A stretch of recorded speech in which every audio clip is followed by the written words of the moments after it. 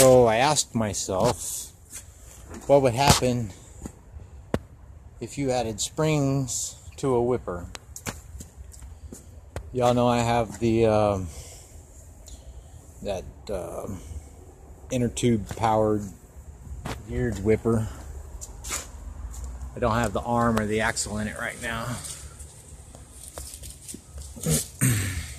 But it's kind of the same thing. But let's just see what happens. Those are two different ratings of springs. I just had them. I pulled them till they felt the same, and the arm appeared to be in balanced in there, not pulling really harder on one side than the other. It's not exact, but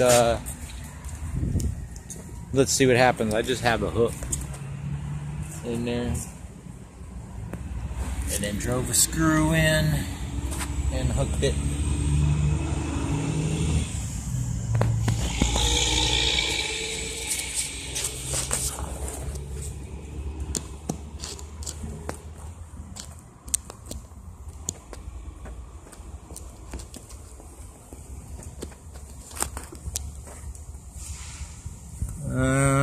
Okay.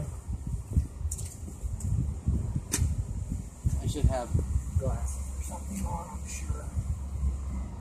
Pin pressure is going to be a lot more.